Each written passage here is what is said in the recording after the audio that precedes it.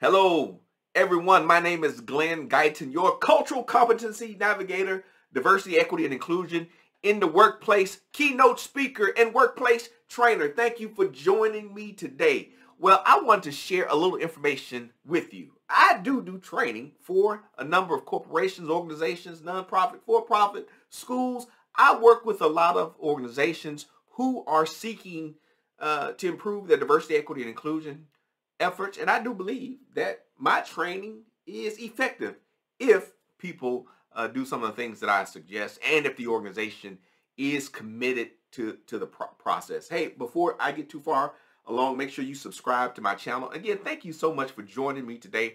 But I want to share with you an article that I came across, and that article says why ineffective diversity training won't go away. I don't know why ineffective diversity training won't go away. I wish it would go away. I wish people who did diversity, equity, and inclusion in the workplace training who are ineffective will get out of the way and provide more opportunities for myself and colleagues that I know who do good work, who do great work, and who actually bring about significant change in organizations. But we're going to deal with this article here and really look at some of the questions that it brings up. And then I want to tell you why I think that in some sense, this article is correct, that there are many times when institutions, corporations, organizations try to implement diversity, equity, and inclusion training, and it fails. It fails for a number of reasons.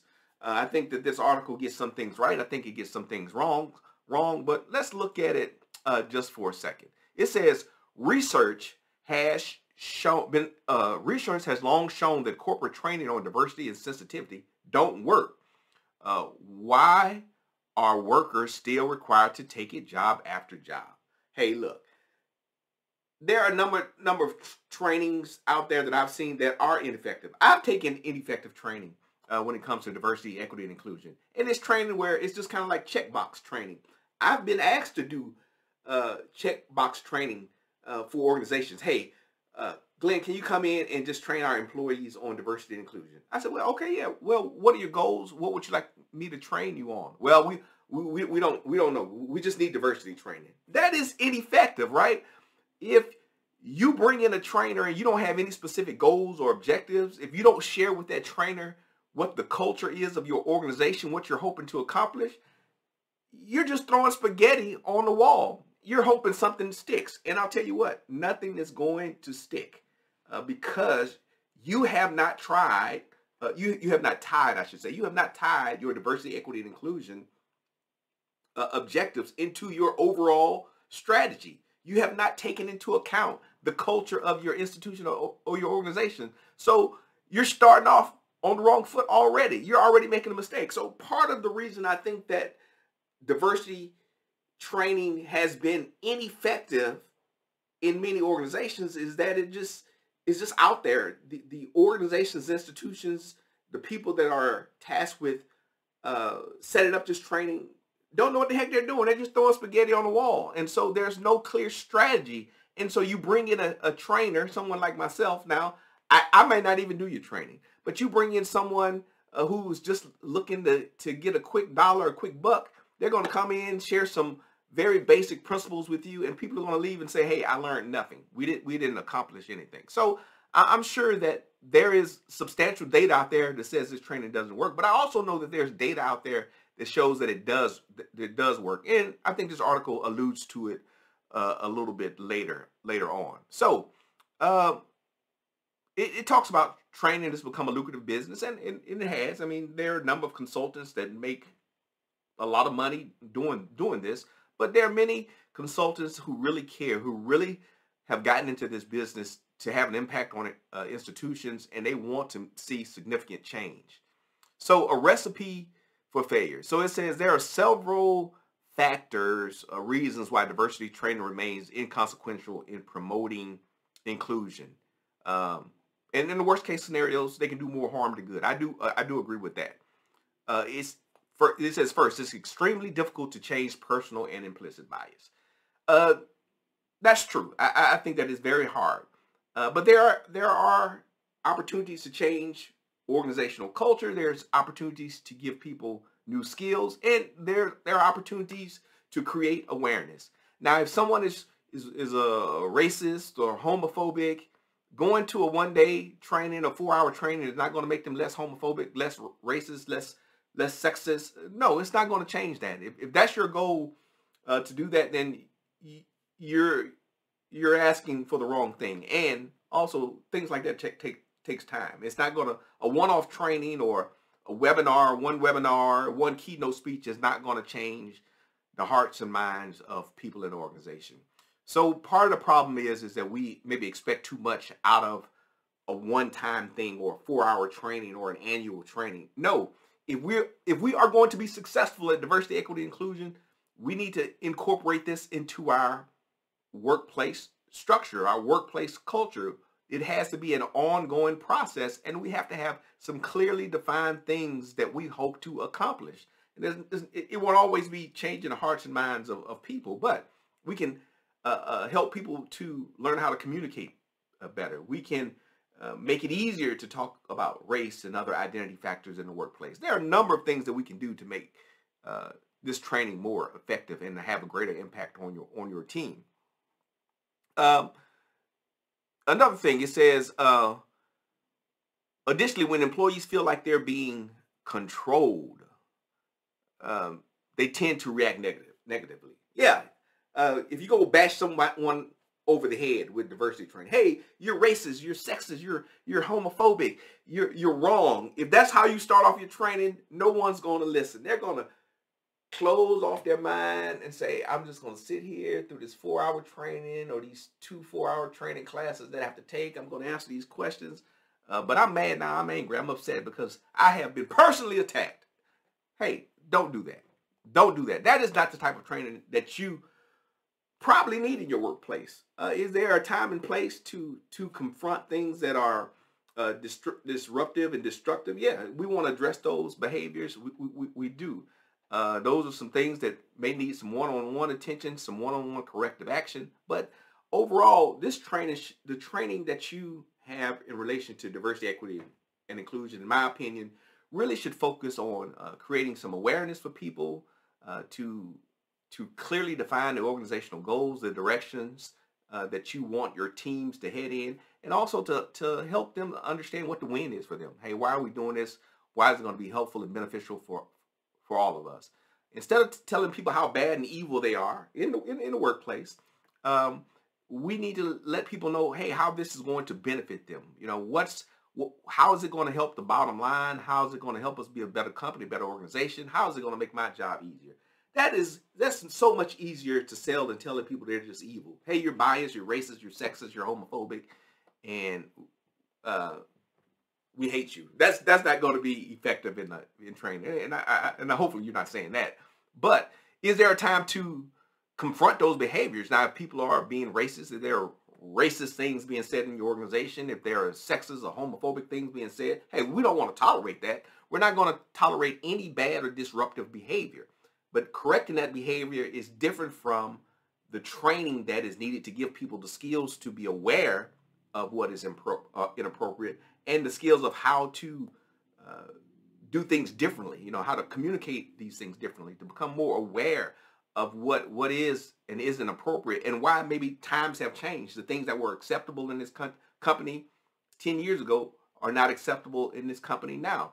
How are you going to let people know what your cultural expectations are for the organization? And so if you don't do that, if you just go in talking about the negative aspects of diversity and inclusion and not tying it to the bigger vision of your organization, you're going to have problems. And the training is going to be ineffective.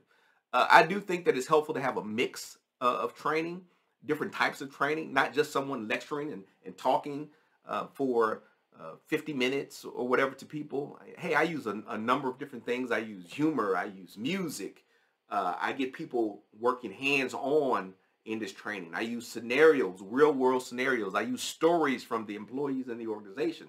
Those are ways that really help, I think, training become more effective and really help it to hit home. Also, you have to understand the limitations of, your team. One of the things that I provide is the IDI, the Intercultural Development Inventory, because you have to know where people are on the spectrum of being able to hear and receive. Training should not and is not one size fits all. Your trainer really has to know the audience. Your trainer really has to connect with people who are at different places on this spectrum of inclusion or cultural sensitivity. There are different levels.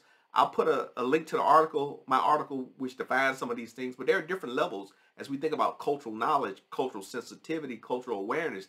There are different levels to this thing. And if we think everyone is at the same starting place and that we can just teach them the same, we're going to be wrong. It's just like a classroom. I was a classroom teacher for a short period of time in my life, but I have a master's in education, and one of the things that I learned about is differentiated education. Students, learners connect with us at different points on this journey. We can't teach calculus to someone who only has basic math skills. You have to get them to that place. So the same thing with diversity, equity, inclusion training. I know everybody thinks they're an expert. They know everything there is about diversity and inclusion. But hey, I spend a lot of time researching this. I read a lot of materials. I read, conflicting materials. I compare and contrast, theories of this. I try to figure out what works for different demographic groups. It's not one size fits all. I don't even teach the full spectrum of diversity, equity, and inclusion. I really focus on racial, gender, generational types of issues. There are some trainers who are better dealing with LGBT inclusion, dealing with the inclusion of people with physical disabilities. Now, I can touch on all of those things, but I'm not the expert in each of those fields. I bring in other trainers from time to time to help me, especially depending on the demographics of the organizations that I'm working with. So, I mean, this article has some really good points, but also, you have to look at these things holistically and take some of these things that are written in this article with a grain of salt. Because again, I agree, there are many bad trainers out there. How do you get the training that you need? And I love this right here. It says you kind of get what you pay for. Low cost, low payoff. And we try to do things on a cheap. I just bought a new house, and I paid a decent amount of money for some of the things that I am having done. I brought in some experts. We were hanging some TVs on this mantle, and I have some fairly expensive tile on my mantle. So I said, hey, Glenn, you know how to hang a TV, but are you going to risk breaking this tile, or are you going to bring in an expert, someone that knows how to do it, and pay them a little bit more to do it right? So I brought in somebody to do it, and paid them a little bit more to get it right. And also, I didn't want my wife to be mad at me for breaking the tile. So, you get what you pay for from time to time. Look over the resume of your trainers. Don't try to do this thing on a cheap. Do it right, and make sure the trainer has a good sense of what's going on. I'll put the link again to this article. I'm not going to read it all here. You don't want me to read to you on this video, but I'll put the link in here. You can check it out. You can have some meaningful change. I think, look through this article, figure out what your blind spots are. If you're thinking about embarking on changing your training, what went right, what went wrong. Did you bring in the right type of trainer? Did they ask the right questions? This article says, hey, the training isn't going anywhere. Hey, you're going to have to do it. People are expecting this type of training. It does help. It's not going anywhere because I believe that it does have an impact.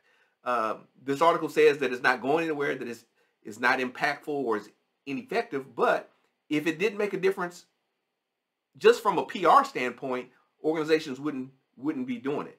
I don't want you to do it just for PR. I want you to do it to help create a more inclusive environment. The article does talk about recruiting. That's part of diversity, equity, inclusion. It's recruiting a diverse population. It's recruiting. It's retention. It's educating. It's providing skills. It's helping people to communicate better in the workplace. These things will have lasting impacts on your team. You need to learn how to develop leaders who can communicate with a diverse population. And what does diversity mean? That's something that you'll have to define for your organization. So check out this article. Check out some of the resources that I'm going to put in the description for you. But thank you so much for your time. Don't have ineffective training. Don't hire bad trainers. Don't try to do this training on the cheap. Diversity, equity, and inclusion is for everyone. Uh, I know there are some groups that tend to be more resistant to this type of training. Um, and sometimes white males feel isolated. Don't feel like that.